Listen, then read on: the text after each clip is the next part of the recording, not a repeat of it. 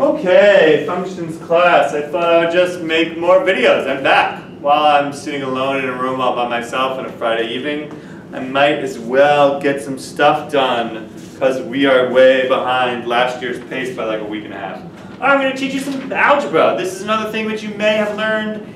Probably didn't learn this in Algebra 1, you probably learned this in Algebra 2, but who knows? And I think every teacher teaches this differently, and my way is the best way. Alright, so I want to talk about solving inequalities. So let's just jump right in. X squared minus 6x. This works way, way better with a real class. I hate doing this in a room by myself. I hate it so much. But let's do it anyway. X squared minus 6x plus 9 is less than 16. Let's solve this inequality. Well, you should definitely take out a pencil and try these problems by yourself. I can think of two different ways to do this problem. One thing I could think of to do is, well, this happens to be a perfect square trinomial. So this is really like saying x minus 3 squared is less than 16. And I guess if the square of a number is less than 16, then it must mean that that number is between -4 and 4. That seems reasonable. Yeah. If you square something and you get something less than 16, then it must be pretty small. So this is one way to solve this.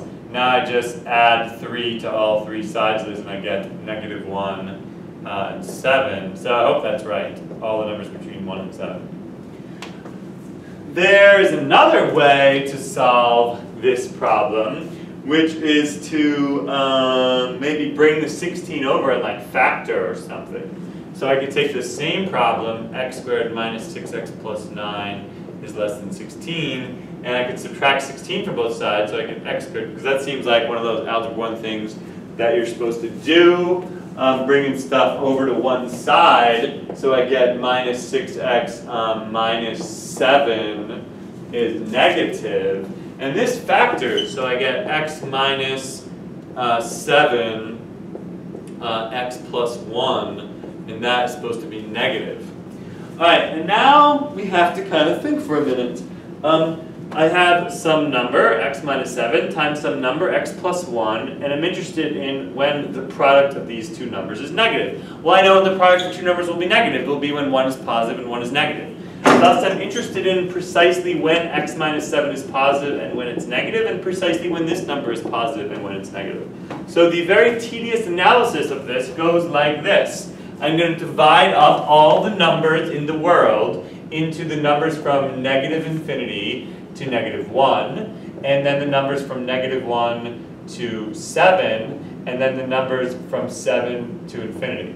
I think I did this actually one day in class. I'm just remembering right now.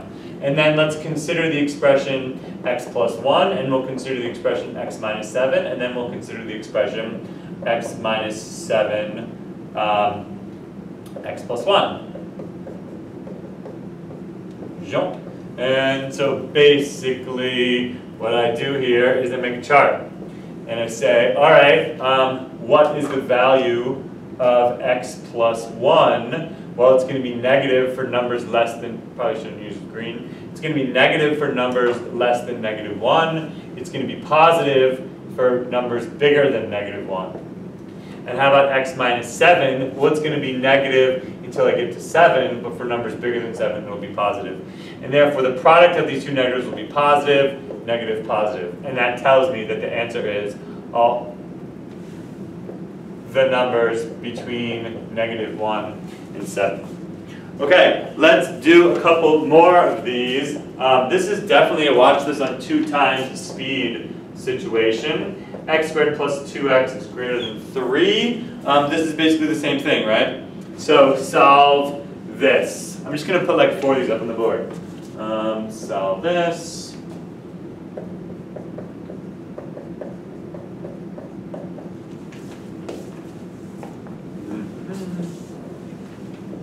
So you should either like hit pause and do these, or just try to go faster than me. So we'll do even one more. X minus 3 over x. Okay. So yeah, x squared plus 2x is greater than 3. Here it seems like the thing to do, again, is to subtract 3 from both sides. And now I can factor this. So this is plus 3, x minus 1.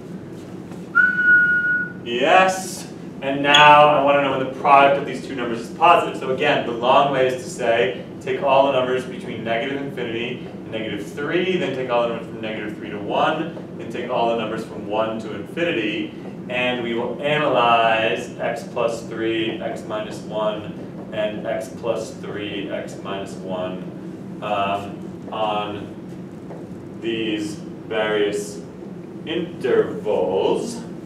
And I see that x plus 3 will be negative until negative 3 and positive thereafter, and x minus 1 will be negative until 1 and positive thereafter, so the product will be positive, negative, and positive. And thus, the solution to this problem is all the numbers from negative infinity to negative 3, and all the numbers from 1 to infinity. And that is the correct answer. There's also a faster way. The faster way is you just like kind of know what these functions look like. Like this x plus 3, x minus 1. Well, let's just consider the parabola y equals x plus 3, x minus 1. You probably just like know what that parabola looks like, right? What does it look like? Well, it has a root at negative 3 and it has another root at 1. And so the parabola just has to look like that. And therefore, it's going to be positive, obviously, here and here. That's like the short way. Okay, more. 4x, let's see, make sure, still like in view and everything. Let's do a little bit of this. Here we go, 4x cubed minus 12x squared. Well, now I'll factor out of 4x squared, and I'm left with x minus 3. Yes. The 4 can just be thrown away. You just can divide both sides by 4. That seems like a good idea. So I really have something like that. Now I have a couple of options here. Well, there aren't really so many. There's not really that much going on. The fact that x squared means it's always going to be positive or 0. How should we even do this? I guess all that really matters is, well, I guess I'll just do it the long way. So I'll consider all the numbers from negative infinity to 0, all the numbers from 0 to 3, and all the numbers from 3 to infinity. We're doing this the super tedious way.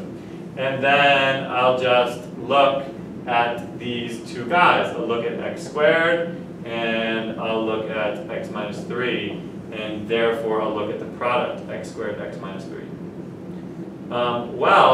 X squared is just always going to be positive, right? So it sort of has no effect on the chart in a certain sense, which you might even be inclined to just leave it off the analysis entirely because it's simply going to be always in a positive expression. And x minus 3 will be negative until 3 and positive thereafter, so the product is just going to be, negative, negative, positive.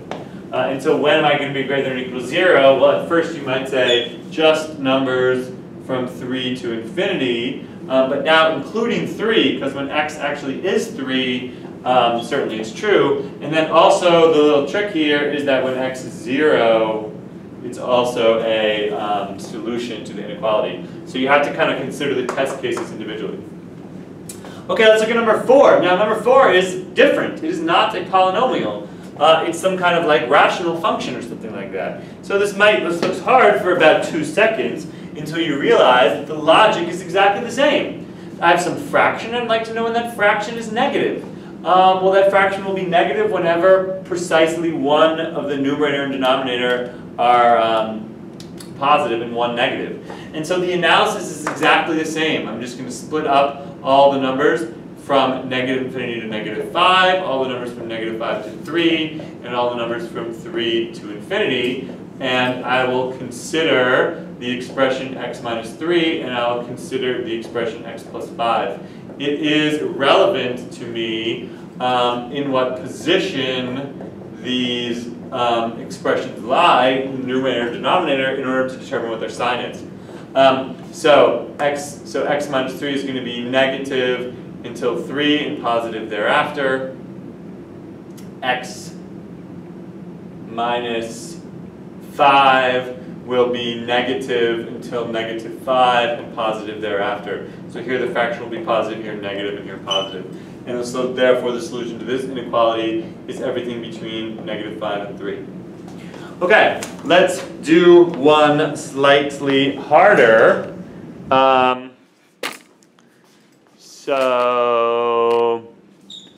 And now this is something which, I mean, if you haven't done Algebra 2, then you've definitely never done this before, I would say. So for those of you who haven't done Algebra 2, this will be exciting. Here's an inequality, let's call that 5, I guess. X plus 12 over x plus 2 is greater than or equal to 3. Now, guys, let's have a real talk. It is very tempting. It is very tempting to multiply both sides of this inequality by x plus 2. But we have to resist that temptation because that will lead to invalid results. And the idea here is, though we hate fractions and we generally would like to do that, when I multiply both sides of an inequality by something positive, that preserves the inequality. When I multiply both sides of an inequality by something negative, I have to flip the sign. And actually, you can do a quick axiomatic proof of that, by the way. So, since I have to flip the sign when I multiply by something negative, I can't multiply by x plus 2 because I do not know whether x, I do not know what x is, therefore I do not know the sign of x plus 2. So I could split this up into like cases, but that just gets like ugly and terrible. So the way to do this is just to never do that. Instead, what we do is we bring the 3 over to the other side. So we just subtract 3. And now I take this expression and I just get a common denominator.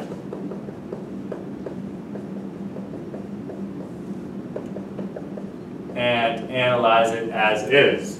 So I'll just keep doing this. That's x plus 12 minus 3x minus 6. So that's negative 2x plus 6 over x plus 2. And now I'll probably do one more thing, which is to factor out a negative 2. Seems like a good idea. And now I would even do another thing, which is to make this really nice and pretty, divide both sides by negative 2. And so I get x minus 3 over x plus 2 is less than or equal to 0. And now it's just a matter of solving this inequality. Okay, and I think we kind of just already know the answer at this point. It's going to be all the numbers between negative 2 and 3. 3 inclusive, negative 2 exclusive, because duh. Yep. Good. So that is solving inequalities. I just skipped the chart that time because I did it in my head. How? Because I'm smart. I'll show you shortcuts later. Okay, let's do 3 more problems on the backboard so that we become masters of solving inequalities. Very important topic. Here is one. This is number 6, I guess. 5 plus 7x over 1 plus 2x is less than 4. Then I'll leave a lot of space and I'll give one more problem. So you should do all of these. If you're faster than me, which is probably most of you, then you can just keep the video running. If you're slower than me, then you should pause the video. Now here's the last problem, and then the video will be off. Now I give you functions, and I ask you for the domains of their composites, and you can like do this now. So what I want is the domain of G composed F, and I would like the domain of f composed G. I'm not even sure if that's in camera. It isn't, but now it is. Okay, so do these three problems. I will do them now, and I'll try not to mess up.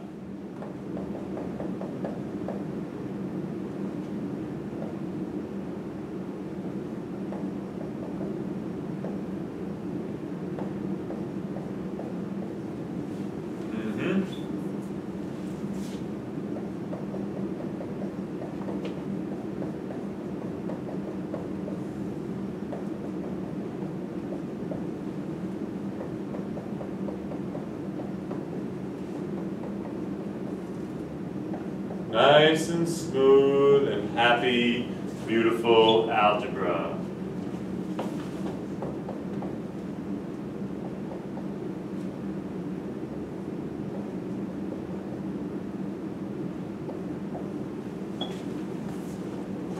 Here I would factor out a negative, and down here I would factor out a 2. That also just kind of makes it easier on you.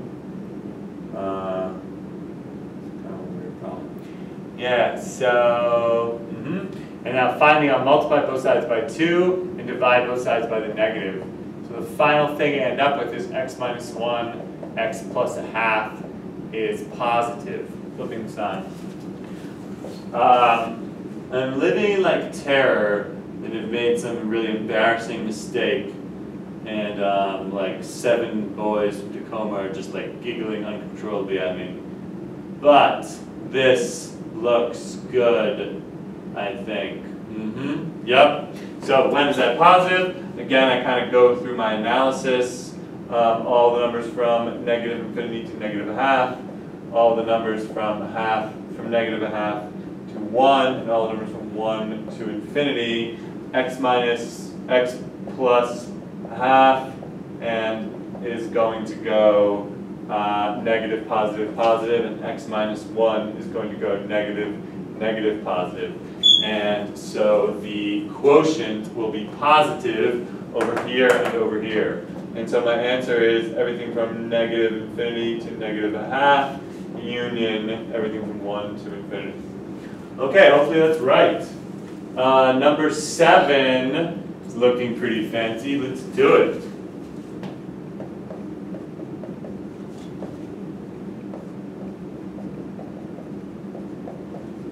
Now I need to get a common denominator, so.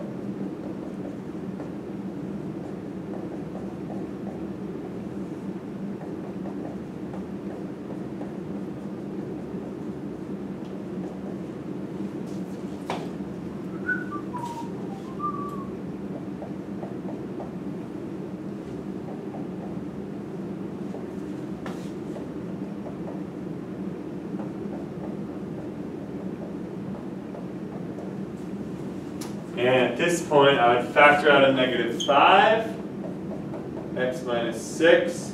Down here, I get x minus 3. And I'll probably factor out a 4 too, and an x plus 3/4. And I can multiply both sides by 4, and I can divide both sides by 5, so the numbers are just kind of irrelevant. And then that negative, I'm going to multiply both sides by negative 1, flipping the sign. And so I get x minus 6 over x minus 3, x plus 3/4, and what I'm knowing that is greater than or equal to 0. So all the old rules apply. I just now have a more complicated chart. I need to consider all the numbers from negative infinity to negative 3/4, all the numbers from negative 3/4 to 3, all the numbers from 3 to 6, and all the numbers from 6 to infinity. And I have to consider all the things. X plus 3/4 expression, the x minus 3 expression, the x minus 6 expression, and then the whole thing. X plus 3/4 will go negative, positive, positive, positive. X minus 3 will go negative, negative, positive, positive. X minus 6 will go negative, negative, negative, positive. And thus the product of all three of them will be negative, positive, negative, positive. And thus will be greater than or equal to 0 here and here, from negative 3/4 to 3, and from 6 to infinity. And I do want to include 6 as a solution, but I need to exclude those two because the expression's undefined. Man, I hope all that was in the frame. It was. Good. Pause if you have a problem. Last thing that we will do, and then we will be done with this video. And that is, yikes. This problem, yikes. This problem right here, I give you two functions, that's for the domain of their composites in both directions. So let's do it. G composed F.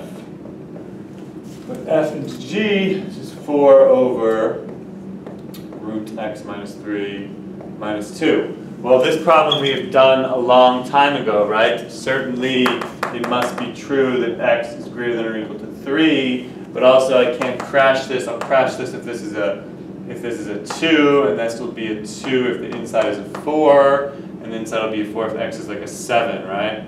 So x cannot be 7. 7 minus 3, 4, 2, yup. And so the answer is everything from 3 to 7, and everything from 7 to infinity. Alright, that was a problem I already knew how to do, but now this was G composed F. What about F composed G? F composed G says put G into F, so this is going to be root 4 over x minus 2 minus 3. Now I avoided giving you problems like this like 3 weeks ago when we were doing, or I guess it was only like 2 weeks ago when I was giving you these composition problems because you didn't really know how to do it yet, although we did actually do one. It's really not that hard. So this involves solving the inequality. When does 4 over x minus 2 minus 3, when is that going to be greater than or equal to 0? And now I know how to solve this. So this becomes minus 3x plus 2, getting a common denominator, and it's just going to work out, right? 4 minus 3x plus 6, 10 minus 3x over x minus 2. I'll factor out a negative 3, so I get negative 3x minus 10 thirds. Yep. All over x minus 2. I will divide both sides by negative 3, and therefore what I really end up with is x minus 10 thirds all over x minus 2 is less than or equal to 0. And when is that going to happen? Doing this one in my head, it's going to be everything between 2 and 10 thirds, including 10 thirds, not including 2. All right, this concludes our, let's see, I don't even know how long this was, 23-minute lesson on inequalities. This one I feel like I did really fast. In class, I feel like I spent a lot longer on this. But anyway, I think something terrible just happened. No, maybe not. All right, functions class, goodbye. Consider this to be a 23 minutes of the eventual 90 minutes behind that we are because of PSAT day. Goodbye, have a nice weekend doing your math homework.